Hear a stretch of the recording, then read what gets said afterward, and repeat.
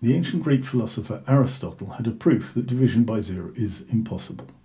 This proof was wrong, but it's still interesting to see how Aristotle managed to come up with a proof at all, and specifically what is wrong with it.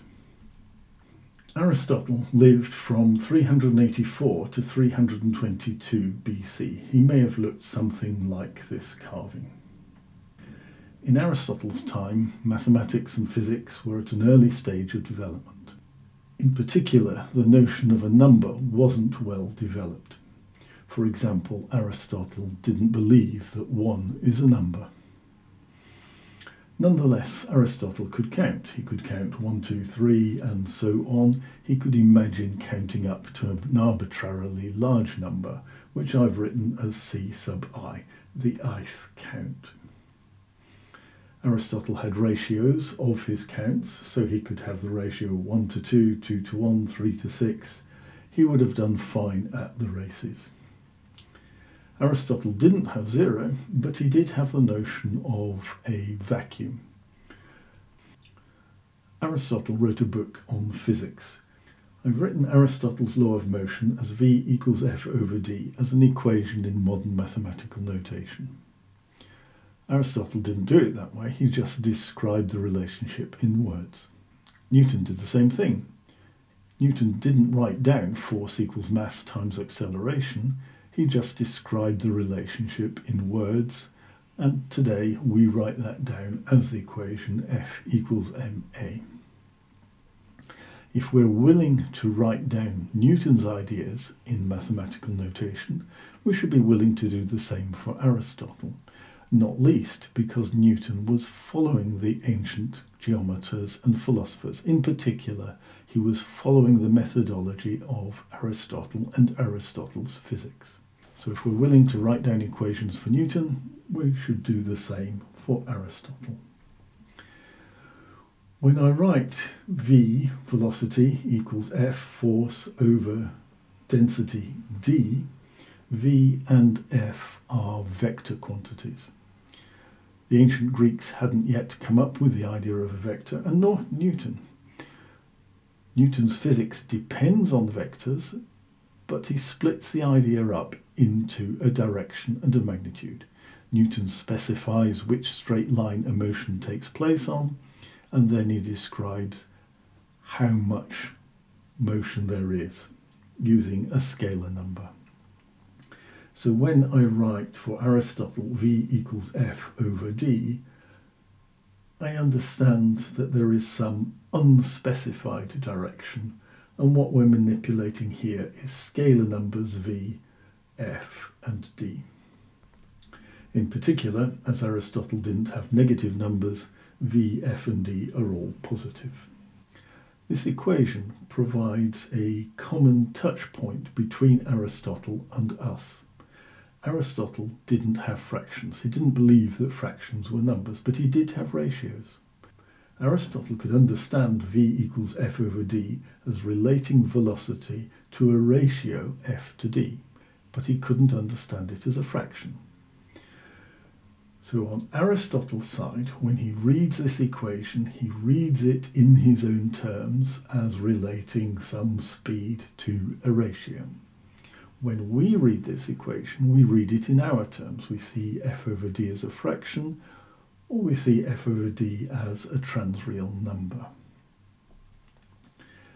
The equation allows us to translate from Aristotle's notions into modern notions, so we can apply modern understanding of mathematics and physics to Aristotle's notions in a way that would be very hard to do if we just took Aristotle's words.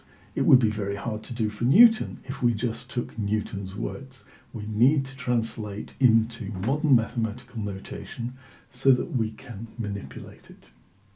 So the situation Aristotle is describing is like this. Imagine you throw a stone into air. You throw it with some force. That force is F. The air has some density, which is recorded as D. You know that air has some density because you can feel the wind. When you throw the stone, it moves at some speed which is proportional to the force. The harder you throw it, the faster it goes, and inversely proportional to the density of the medium you're going through. Air has a very low density, so the stone isn't slowed down much. If the stone goes into water, water has a much higher density, and the stone is slowed down a lot. Aristotle's law of motion is wrong, but it survived for a long time. It survived into the 17th century. So it survived for about 2,000 years. That's a pretty good run. Now, Aristotle thinks about what would happen if you threw a stone into a vacuum. A vacuum has no density, and we record that as density equals 0.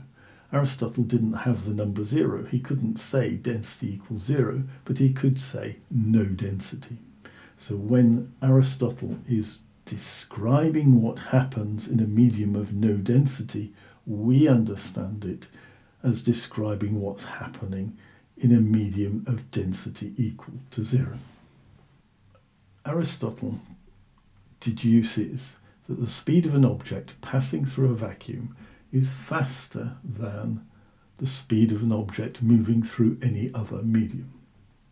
The reason is quite intuitive. Imagine throwing a stone into a medium which has some density greater than 0. However fast the stone moves, it would move faster still if it were travelling through a vacuum.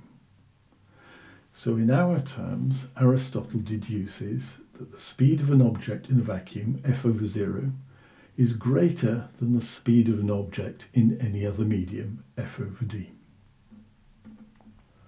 And he draws a conclusion from that.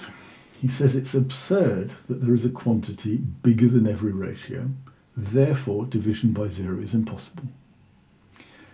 And in Aristotle's time, analysis of the texts that Aristotle wrote, I'll put a link in the description below, suggests that it was common knowledge that division by 0 was impossible.